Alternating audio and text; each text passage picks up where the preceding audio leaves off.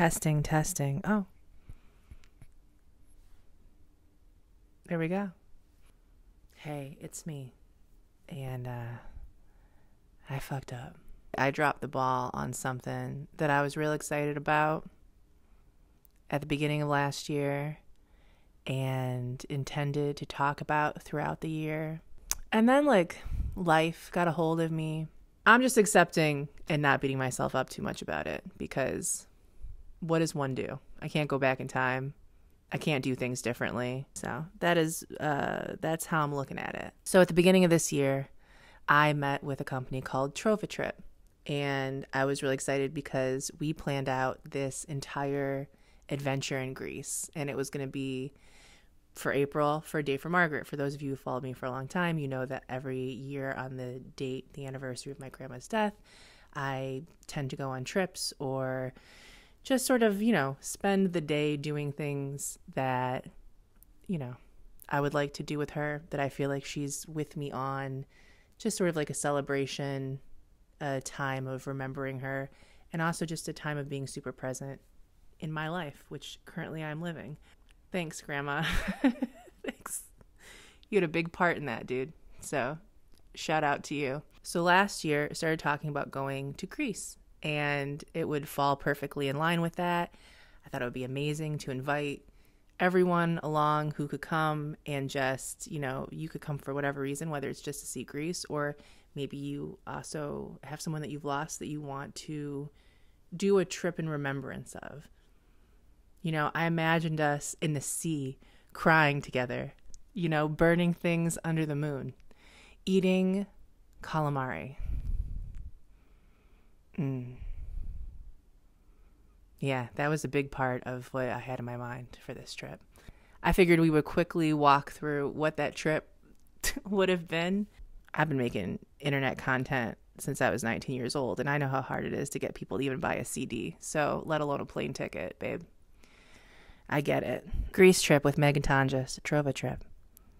Athens and Santorini, April 6th through April 12th. I noticed a lot of TrovaTrips, people are doing like full-on workshops and skilled team building activities.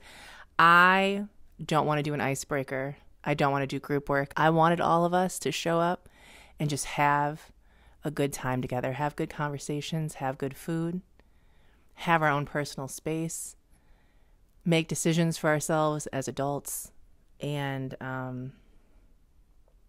help each other take cute photos, I wasn't gonna lead anyone in anything. Day one, we get there, okay?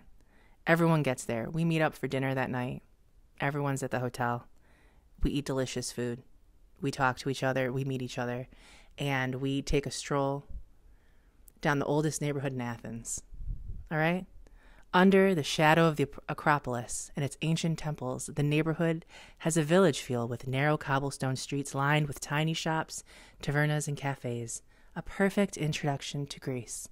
I feel like this was definitely the trip I was going to meet the love of my life on. But, I fucked it up for us, guys. I'm sorry. We were going to spend the night in Athens. We were going to get up the next day, day 2. We're going to have breakfast at the hotel. And then we were going to do an Athens city tour. We were going to go to the Parthenon, baby. Okay? Built in the mid-5th century. Big as fuck. I planned on doing just enough walk-in to take some cute photos, but then probably sitting the fuck down because I have herniated discs. That's also something I didn't know when I planned this trip.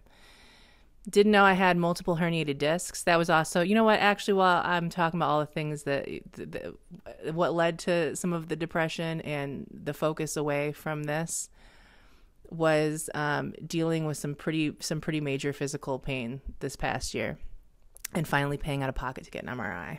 But you know what? I was gonna hit it hard. I was gonna get this core tight for this Parthenon walk, baby. So that was gonna be like our we're here,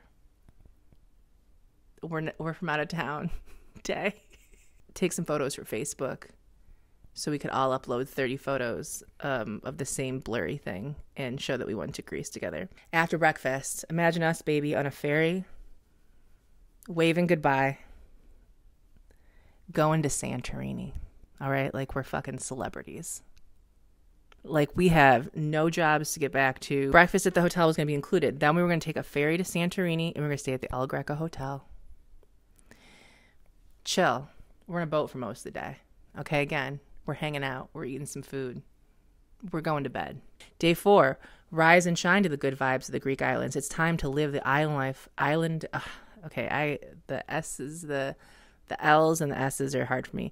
The island life with your fellow travelers on your first full day on the picturesque island of Santorini. We were going to have breakfast. We were going to have a late lunch. This was actually, so this is April 9th. So this was actually the day for Margaret. I wanted us to have like a good but chill time. And then we were going to go on a village walk and see the sunset. We were going to explore the village of Iya, well known for its beautiful sunsets, blue domed churches, and traditional white homes. The narrow streets have plenty of tourist shops, restaurants, and cafes. Situated on top of rugged cliffs, Iya offers breathtaking views of the volcano of Santorini and the island of Thracia. I know I probably said that incorrectly, and I apologize. And we were going to stay at the El Greco Hotel, again, overnight. So again, another day of us eating delicious food, having conversations, probably crying together, but not having to do anything. Like, we're not walking a 5-mile walk up a volcano.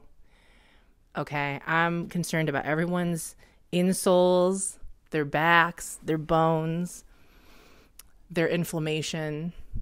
Day 5, another morning in paradise. Okay, today, day of leisure. Explore the island. I felt we could like break off into little groups for people that wanted to do different stuff. Some people want to stay at the hotel. Some people want to go maybe do a 5-mile hike up a volcano. Whatever it is you're into. I just want to see the sights, and I want to feel the sea on my skin. And journal.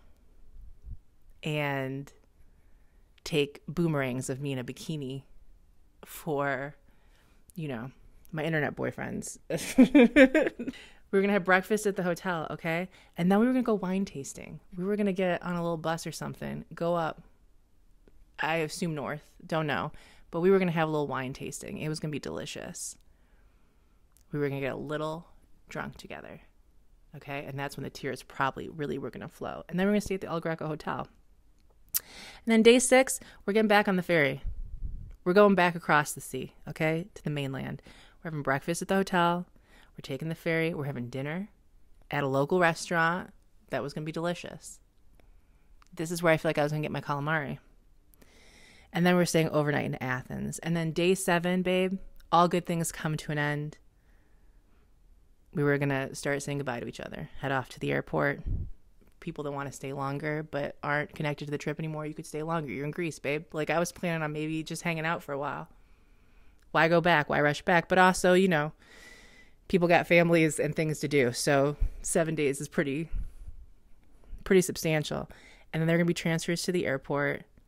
And then, we were going to walk away as travel buddies with some stories, with some tales, with some tears, with some laughs, and some great pictures and some cute videos, and probably new journals that I would have bought for myself that I didn't need, but of course I had to buy because I was in Greece. And, it's just a place that I've always wanted to go, and it seems really beautiful, and I do like to travel.